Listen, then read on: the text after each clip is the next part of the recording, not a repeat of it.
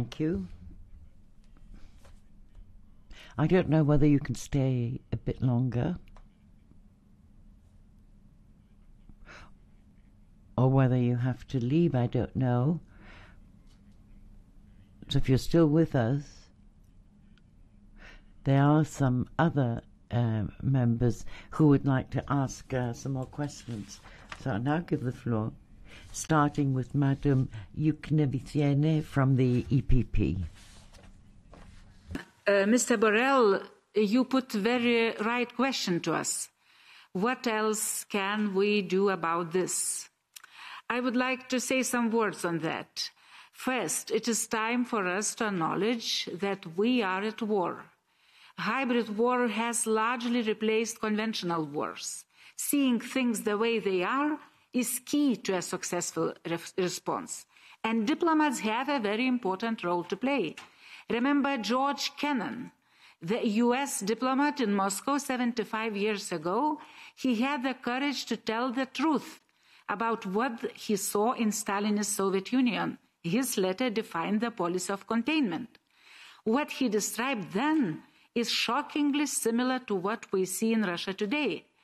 And second, Mr. Borrell, you have a historical opportunity to open the eyes to many the truth in Russia today. Your legacy can still be that of a leader that stood up against authoritarian aggression. And third, as the chairman of our committee, GLUCKSMANN, said very well, it is time we acknowledge that dialogue with Kremlin does not work. Putin will not change. Russia will change, but not Putin. And my last point, we need dialogue, as you just mentioned, but we need dialogue and engagement with Russian people. But containment strategy for Putin, this is what we can do about this. Thank you. Merci pour le groupe. Thank you. Thank you. For the S&D.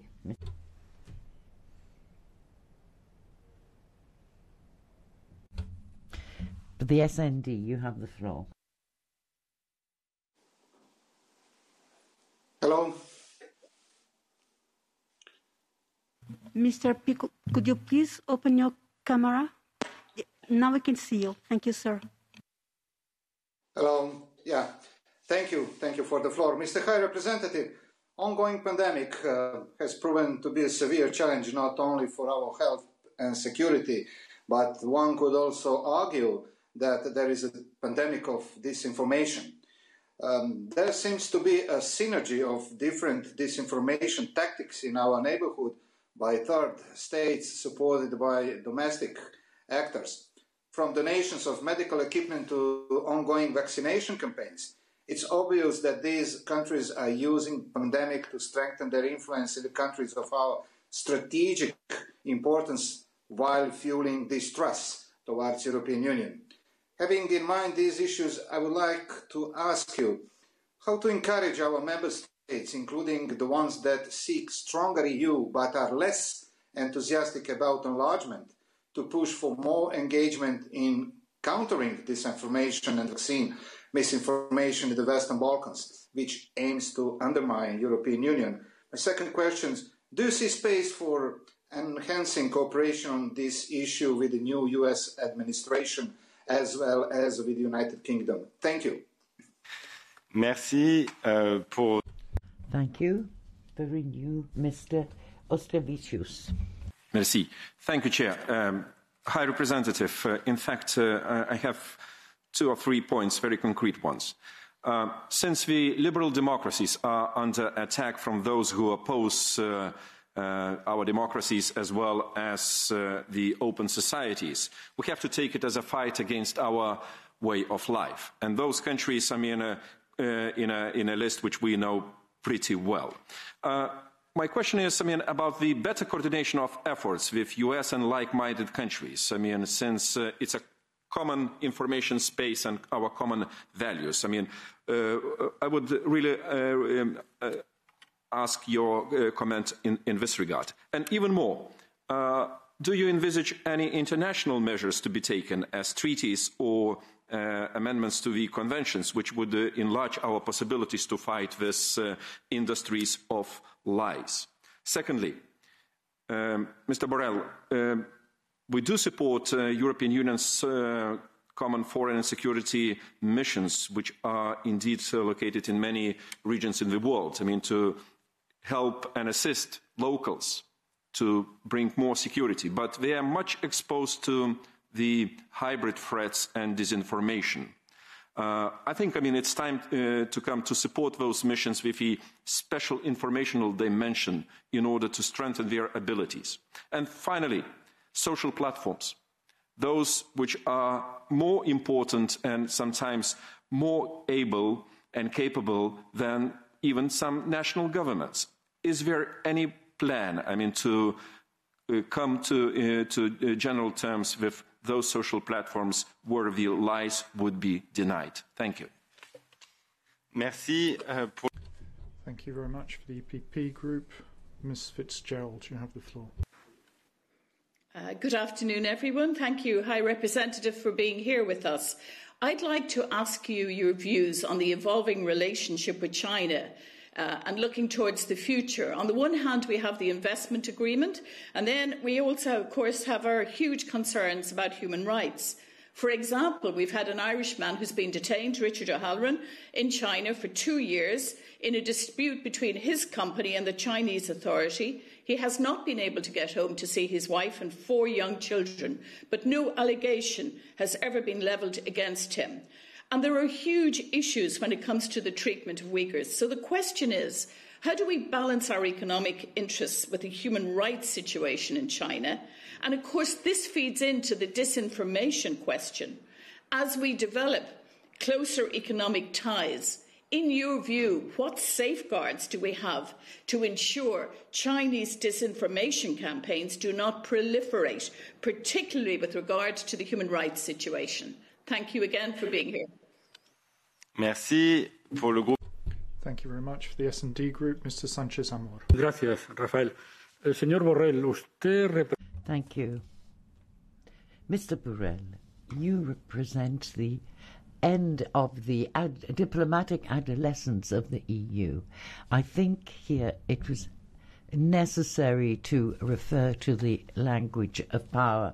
We've already seen the insignificance of Madam Ashton, and we've seen that a situation like that has risks, as we've seen with your latest trip to Moscow. Now, here there are many policies and many attempts. Now, I mentioned one thing, intelligence services. We can't keep living with borrowing from national intelligence services. I think we need to our own independent intelligence service, which has to be coordinated with our national intelligence services. We've seen the crisis in the UK when Madam Hewlett we were not prepared, and today we are seeing that we're having to still deal. We need these tools because, as a colleague said, our values. It's a question of saying that our values that have to be attractive to the general population. We've got to teach them democracy. We don't want those societies. We want those societies to use this as an objective. Now, how does these national disinformation campaigns work? Well, we have to strengthen again any types of intelligence service in the EU. Thank you. Before continuing this round of questions, I have to say that the High Representative is going to have to leave us. We've just received an SMS, so I'd like to thank him for making himself available here. I would understand that this conversation isn't closed. I'm sure we'll have another opportunity to continue this discussion. I'd like to thank Mr. Guelner, who's here. Can he answer the questions? OK. On fera un...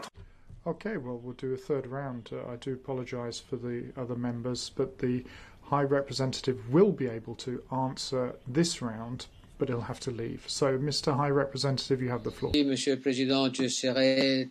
Thank you very much, Mr. Chairman. I'll be quick. I didn't want to leave without giving a few broad brushstrokes to answer these questions. Por mi mi colega español.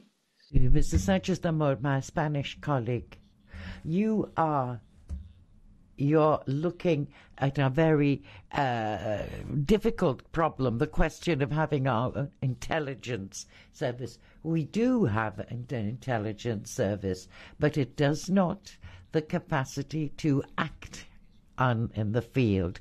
All it does is receive information from the national intelligence services.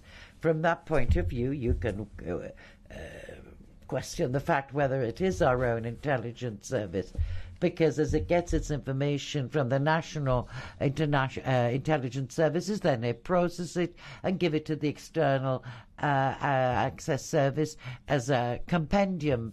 And so that's a bit different from having our own real intelligence service with agents in the field in the countries. But that's because that is part of the powers of the member states. We don't have this power. And you know that we are working with the powers we have. We don't have that.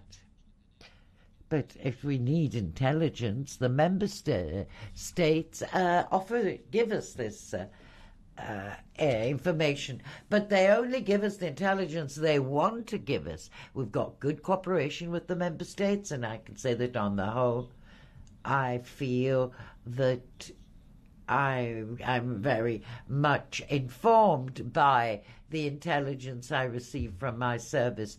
But we all know that if doesn't come from information on the field, it's recycling and reprocessing a summary of what we receive from the member states.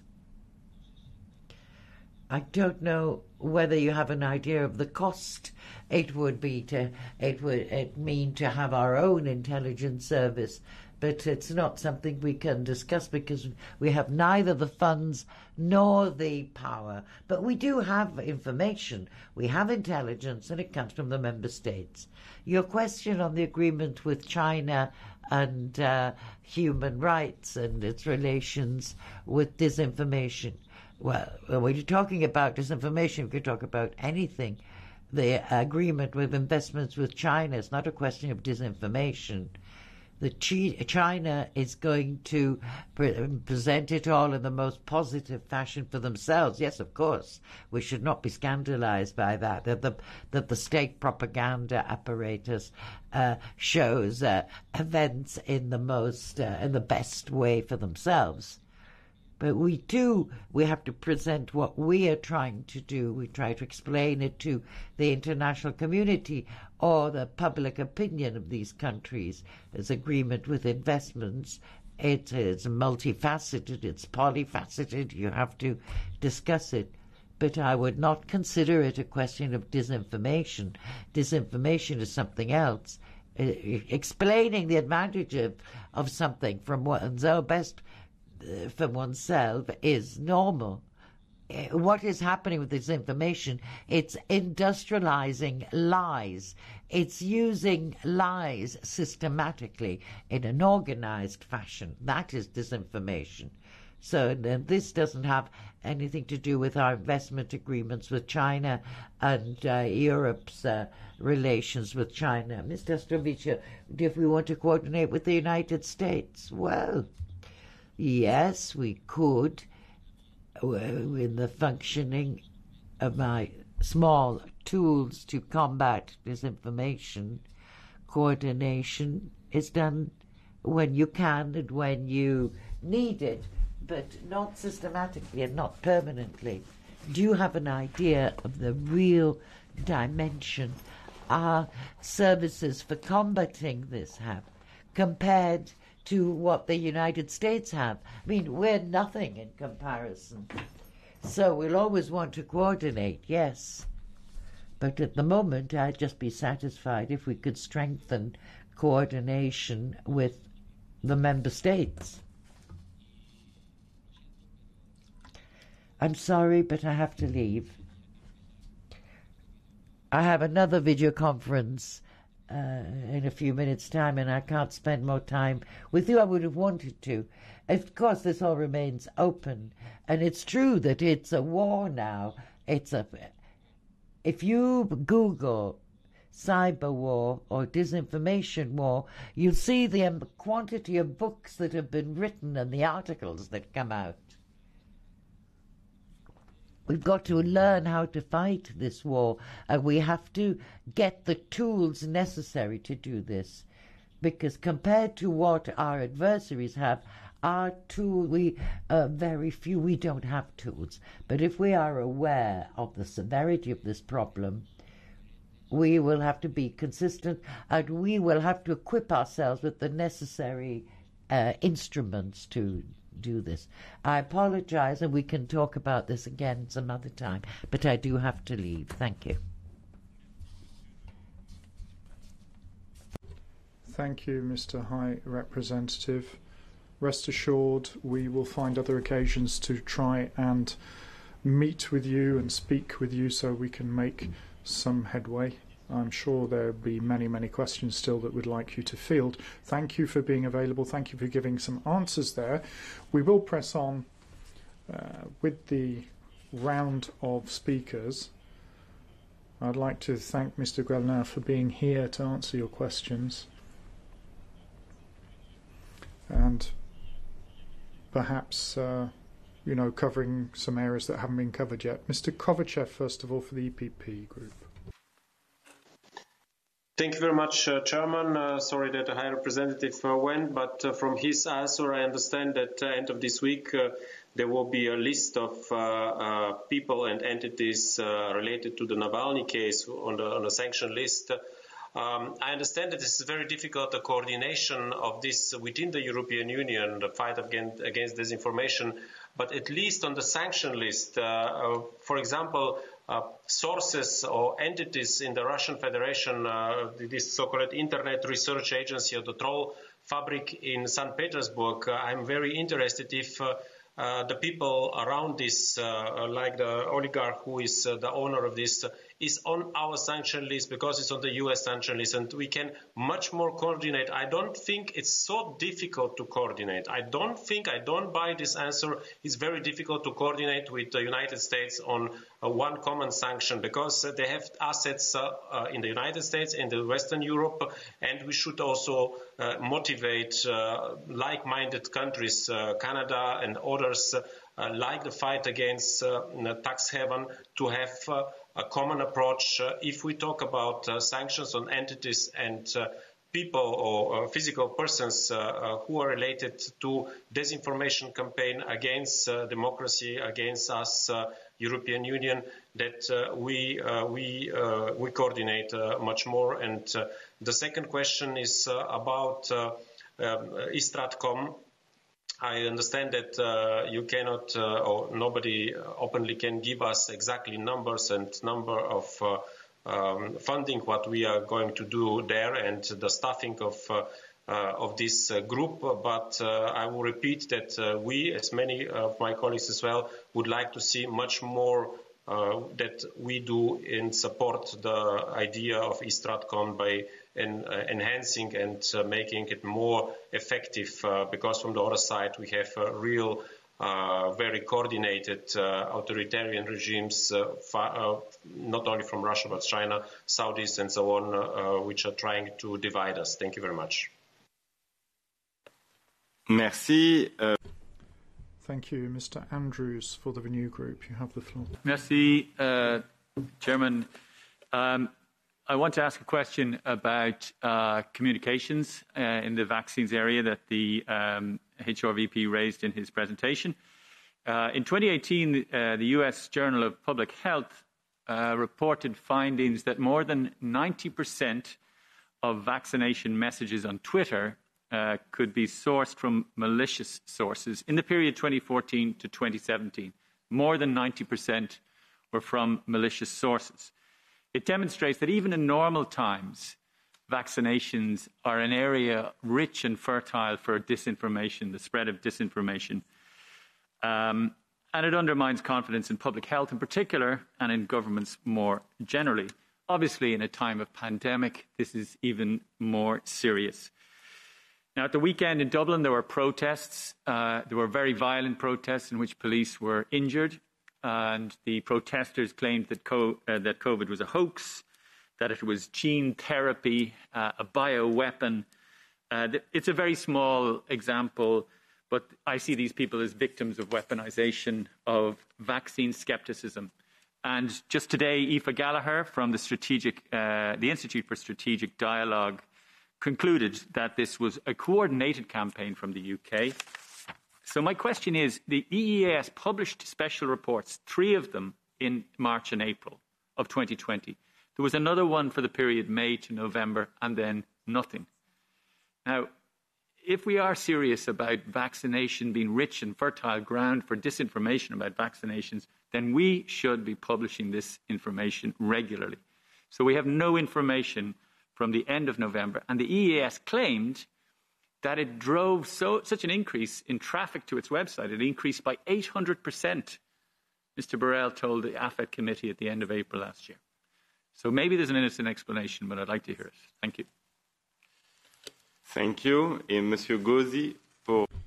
Mr. Gauzy for Renew, you have the floor.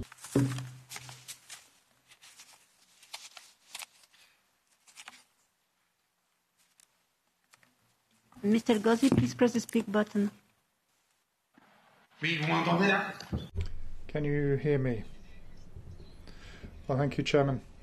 The Chairman, I deplore the fact that the High Representative couldn't stay another 5 minutes to respond to all the questions, especially as we weren't too happy.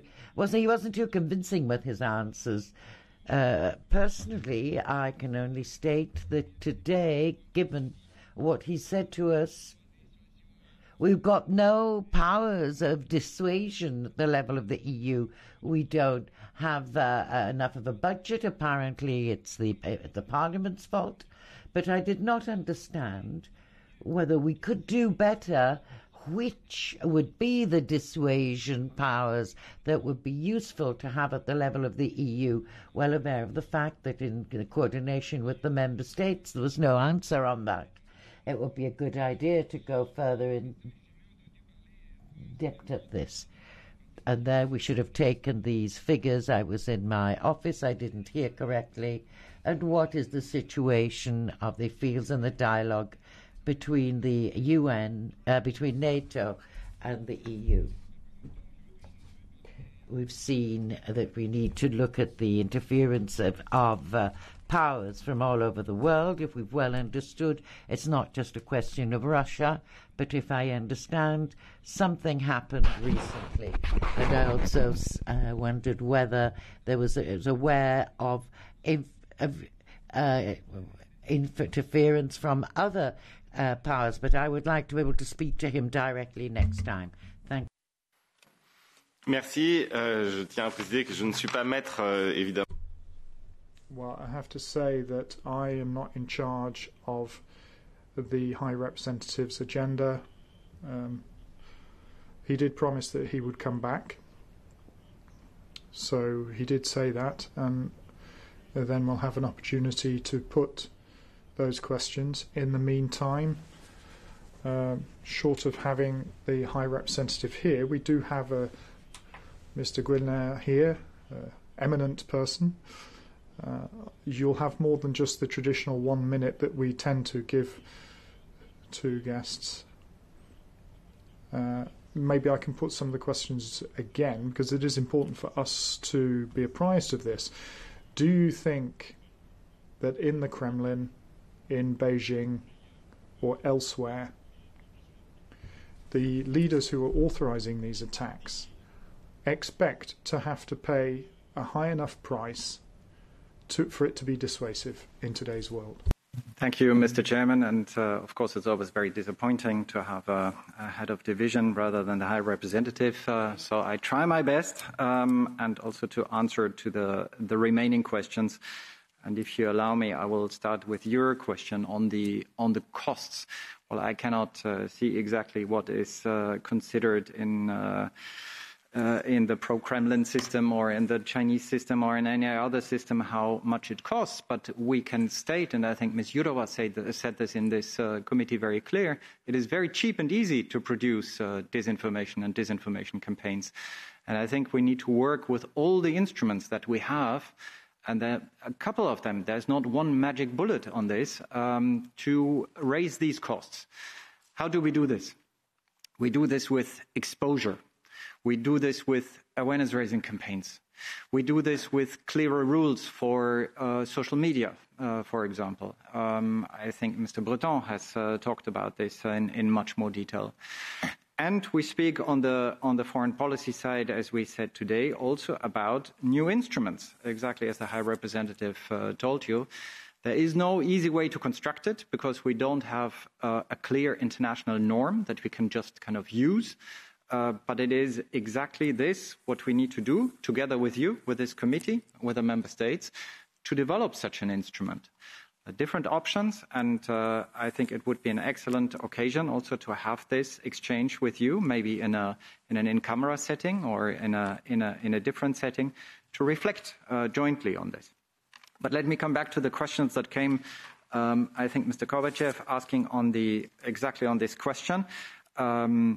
Maybe there's a bit of a confusion. The High Representative spoke about the new sanctions regime on human rights that is just being now worked on with a certain listing. We have a specific sanctions regime already in place on Ukraine, as you know, where some of these people that are also on the US list are actually listed. So there is already an overlap. But it is true, there is no sanctions regime at the moment anywhere in the world that would allow us, because of disinformation, to sanction. And this is exactly what needs to be looked at in terms of possibilities, feasibility, with many, let's say, questions that are open in terms of attribution, in terms of also clear definition, let's say, what is it, legally that we look at. On the staffing, on the exact resources, High Representative has said for security reasons we should do this in a more restricted way, but I would be happy to come to you in an in-camera session to give you detailed figures, detailed numbers as well. But you will understand that also I have to protect a little bit my own staff on this one. That's why I would appreciate confidentiality. And last but not least, Mr. Andrews, on the questions of vaccines, the many issues, the many lies, the malicious sources that you refer to. Well, that is also to a large degree our assessment that there is a lot of disinformation, but also a lot of misinformation in this field. And that's why the Commission on the one hand, but also the External Action Service has made this such an important issue. You asked for the reports. We have actually issued 5 reports on disinformation. You remember that this started in the beginning of COVID-19. We will continue to do so, but we don't want to stick to very specific deadlines, so every 4 weeks, because we always said, let's publish when we have the news that are really important, and we will continue to do so. And very last question from Mr. Godzi. I think he asked on NATO and also on other players. Well, part of our work is to enlarge our network, and not for the sake of creating a network, but to have better exchange of information, better coordination, and to enable us also to react jointly. And as you discussed in this committee, there are other players, there are emerging players, there are non-state actors, and I think this deserves a very, very, very close look also. I hope that answers some of these questions. Again, sorry that I cannot fully replace my boss, but I'm sure that if you have any additional questions that are imminent, we're happy also to answer them in writing if that is possible. Thank you. Merci beaucoup. Thank you very much. Now we have to go through the announcements from the chair, because we did have an INGE coordinators meeting. I'll do it in English. The coordinator met earlier today and decided to table on behalf of the INGE committee not only 1 but 2 questions for oral response with debate in plenary, as set out in Rule 136 of the EP Rules of Procedures. The first question will be submitted before the summer break, and it will concern foreign interference, electoral interference, and what is the price for foreign interference to be imposed on malign actors. The second question will be submitted after the break, and it will concern the regulatory approach to social media platform and building resilience against the spread of disinformation and loopholes in our legislations. Coordinators will work on a draft text to be submitted to the INGE committee for a vote. The vote will possibly be scheduled for the committee meeting on 13th of April. After the endorsement of the text of the question, the Conference of Presidents is asked to place it on the plenary agenda for the sitting, possibly July for the first question and October for the second one. But let's see. The draft question will be circulated among INGE committee members as soon as it's available. Coordinators have also decided on the upcoming hearing on social media platform before the summer break. The invitations to the concerned platform will be drafted and sent very soon. S'il n'y a pas d'autres demandes sous le point divers, nous passons. If there are no other questions under other business, then we'll move on to the final item on our agenda for today. That is the date of our next meeting in association with the Delegation for Relations with Belarus, Wednesday the 3rd of March at 1:30 to 3 p.m. Disinformation and foreign interference in Belarus. And then on Wednesday the 17th of March from 9 till 12 noon, a hearing on online democracy and how we can protect ourselves. Before you just go off and have a pleasant afternoon, I would like to warmly thank Mr. Borrell, the High Representative, the members present. I would have to offer my apologies for those who didn't have an opportunity to put their questions directly to the High Representative. I'd like to thank the interpreters. We didn't finish late for once. Thank you for their ability and their very kind work. I'd like to thank the technical service, the INGE Secretariat. Have a very nice evening.